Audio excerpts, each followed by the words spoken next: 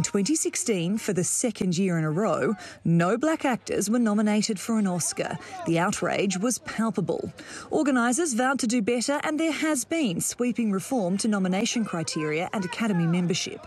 For actor in a leading role, Riz Ahmed, Chadwick Boseman. 5 years down the line, and nearly half of the nominees for the top acting awards are not white. For the first time, two women, Chloe Zhao and Emerald Fennell, are up for Best Director. Riz Ahmed is the first Muslim to be nominated for Best Actor, and Stephen Yeun is the first Asian American shortlisted in the same category. The push has come really from competition from the digital platforms like Netflix, like Amazon, who have begun to actually put serious amounts of money into more diverse output, more risky productions that have been successful and have left Hollywood looking really like an old relic.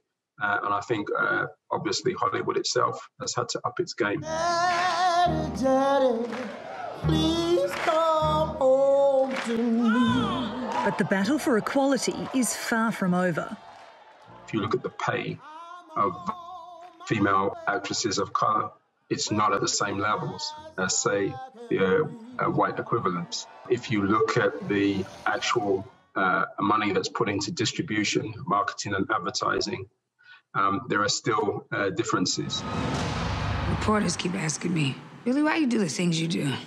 This is what I tell them. Andra Day, who's nominated for Best Actress for her performance in The United States vs Billie Holiday, says it's important the Academy doesn't rest on this year's laurels.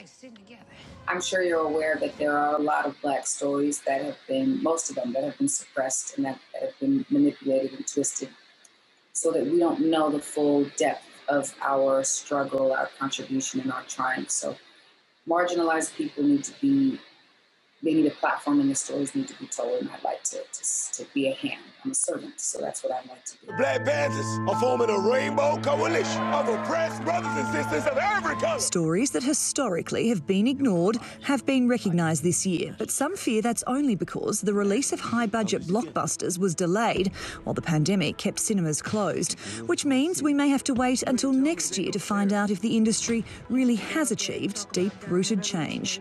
Sarah Morris, TRT World.